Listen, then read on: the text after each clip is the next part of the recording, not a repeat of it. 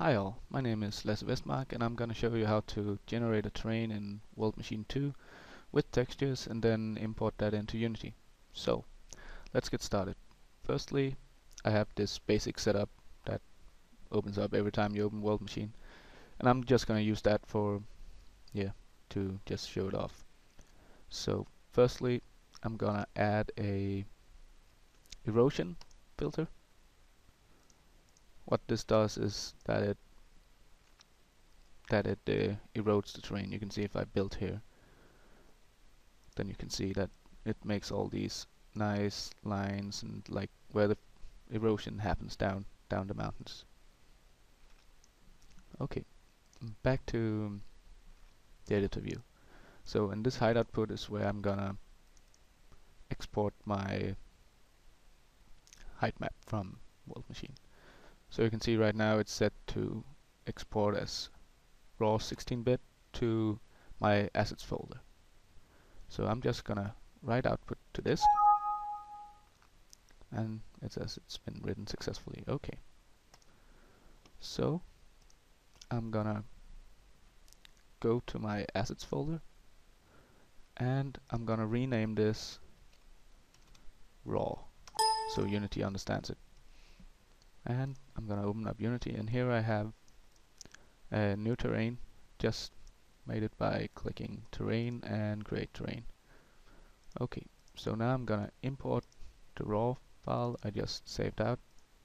Gonna open this, and as you can see the byte orders should be Windows. Just import.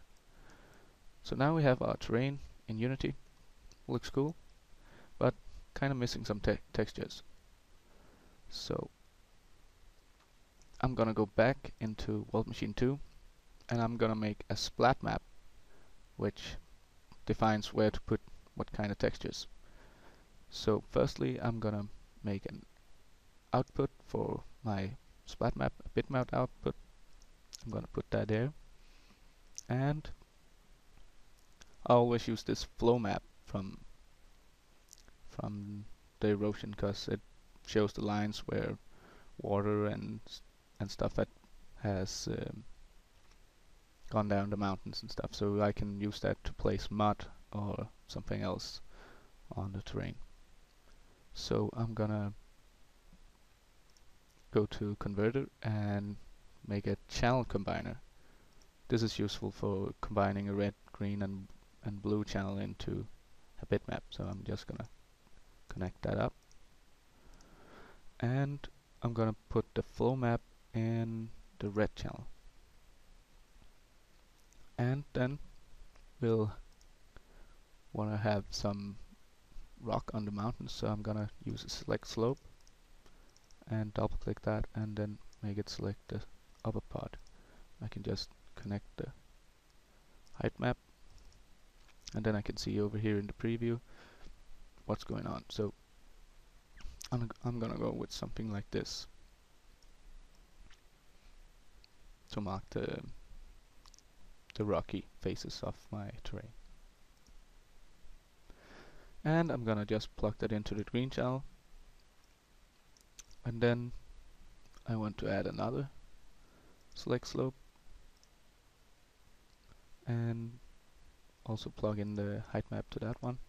This is what I'm gonna use for grass, so I'm gonna have a look at what this was set to, 0.68, and I'm gonna set this to around the same, 0.68, and I'm just gonna make them merge a bit into each other and turn down this fall off, and I'm gonna plug that into the blue channel.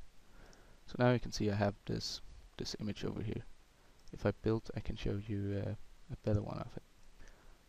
Here you can see, so the green is gonna be rock, and purple, because it's mixed with the blue, is gonna be where my mud slides down from the mountain.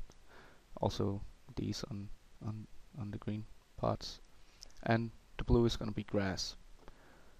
So back to the editor view. Now as you can see, I have a bit of water here.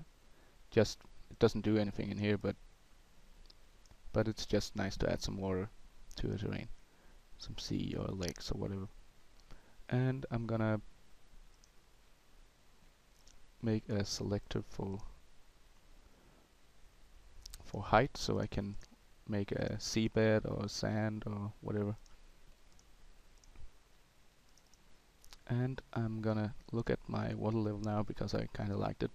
You can set that to anything you want. And I'm gonna put this to around the same, so around there, and turn down this fall off. And this I can plug into the alpha input of this.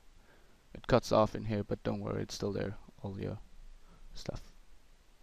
So I'm gonna use this bitmap output, and I'm gonna write a 16-bit PNG, and I'm gonna specify to save it in my assets folder, and I'm gonna call it splat, and save, and write output to disk.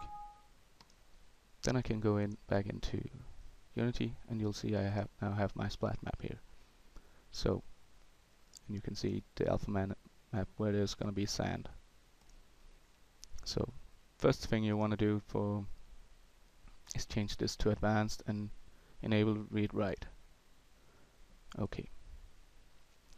So now I'm gonna use a custom set of tools made for Unity by a guy named Tom, I suppose. It's called Tom's Terrain Tools, and these are awesome for importing a splat map into Unity. So they don't cost that much, and you can find them on the forum. There's a new version for Unity free. Okay, so I go to Window and Terrain Tools, and then I'm gonna pick my terrain and put it over here, and I can pick the splat map and put it over here. You can have a second splat map, so up to 8 textures. And yes, that's fine. Oh, yeah, I need to change this compression to RGB. What did it say? RGBA 32-bit.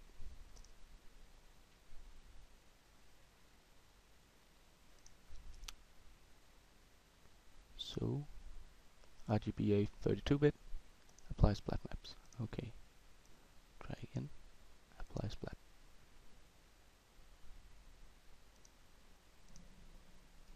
It might be because I haven't added any textures to this yet, so I'm just going to do that first.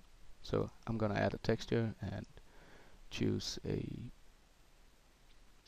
doesn't really matter, but I know that the first channel was my flow map, so I'm going to go with this muddy grass. Yeah. I'm just gonna click add.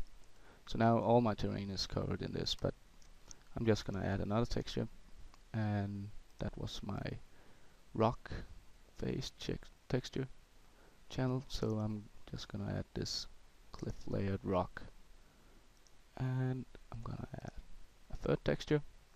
This was my grass texture, so I'm just going to use this grass hill and add that one. And lastly, it was my seabed or sand, whatever, so I'm just going to use this sand beach. Okay, back to the terrain and terrain tools. Gonna put my terrain up here and my splat map in here, and click apply splat maps. And still it's not working. Oh. Okay, this works at least. But still it would be nice to have my sand also. I'll try one last time.